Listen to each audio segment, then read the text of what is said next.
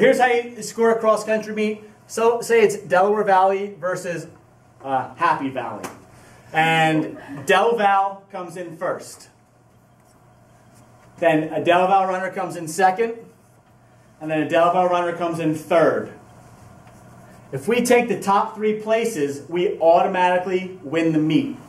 I'll just show you how it keeps scoring. Then the Hopewell Valley or Happy Valley person comes in 4th. Then the Happy Valley comes in 5th. Then they come in 6th, 7th, and 8th. The top 5 girls score for a team.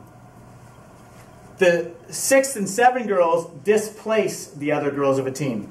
So then they get 9 and 10. So let me add that up quickly. Then Del Val gets 11 and 12.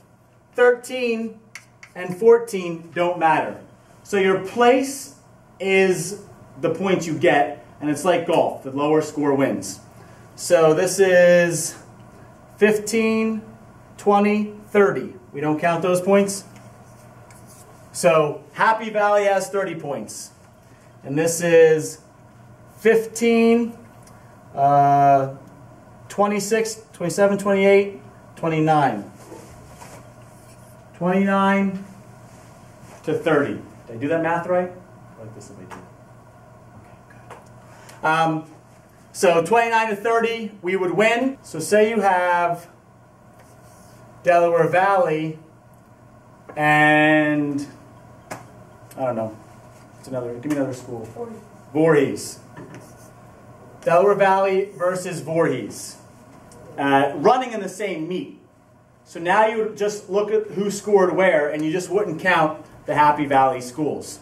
So say Voorhees gets first. Say Del Val gets second. Sorry, Hannah. You come first. All right. So let's just say. No, that's 100%. No. Say Del Val gets first. Voorhees gets second. Voorhees gets third. Del Val gets fourth. So now when we're looking at the score sheet, we're just not looking at the Hopewell Valley girls or Happy Valley.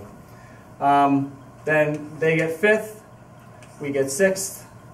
They get 7th. They get 8th. We get 9th. Their number 10 and 11 girls displace us, so we get 12th. So we take those top 5, those girls displaced us. We have 15, 20, 25. So their score is 25, and Del Val has 10, 20, 32. It was a good match. It was a good meet. We tried, but we couldn't pull it off. Maybe next year. Okay, so right now our record would be 1 win and 1 loss. So we could have like 2 recorded meets in 1 race.